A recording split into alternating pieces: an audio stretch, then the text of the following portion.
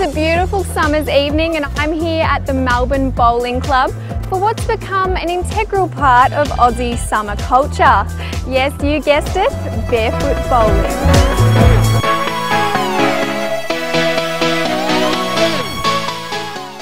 Well, I'm here with Paul from Lawn Bowls Australia, and Paul, what do you think ultraviolet bowling is going to do for lawn bowls in Australia?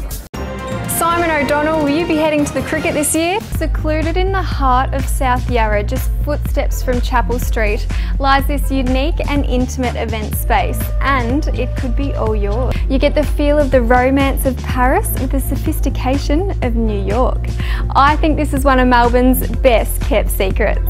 Welcome to the beautiful, serene Pond Art Water Gardens.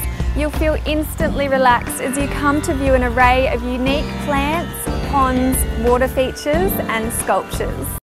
Now we're crossing to Simon O'Donnell, our eye in the sky over Essendon Mazda. When you're looking for a great cafe, you want laid-back, relaxed style venue with a modern, clean, inviting space. You want friendly service with a great location.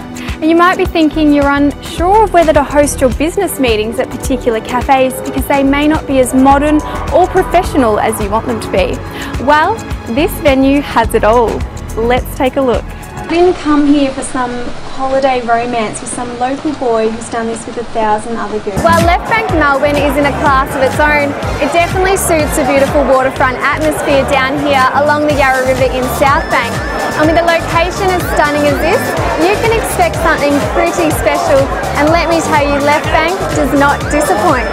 It's easy to see why Left Bank Melbourne is one of the most popular cocktail bar and lounges here on the waterfront.